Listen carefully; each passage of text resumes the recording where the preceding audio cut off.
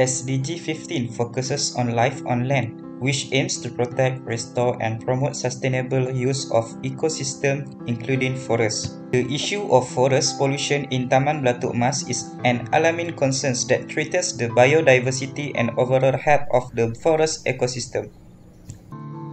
This pollution can result from improper waste disposal, forest burning, and the use of harmful chemicals.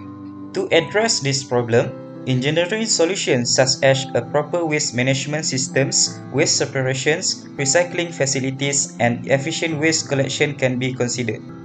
Monitoring system to detect and prevent illegal activities such as forest burning can also help protect the forests of Taman Belatuk Mas.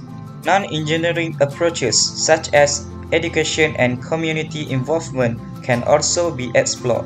Raising awareness about forest conservation and detrimental effects on pollution can encourage individuals to take responsibility for their action. Organizing community clean-up campaigns, promoting sustainable practices, and supporting local conservation efforts can significantly impact the protection of forests. In summary, addressing the issue of forest pollution in Taman Belatuk Mas aligns with SDG 15 and promoting sustainable practices.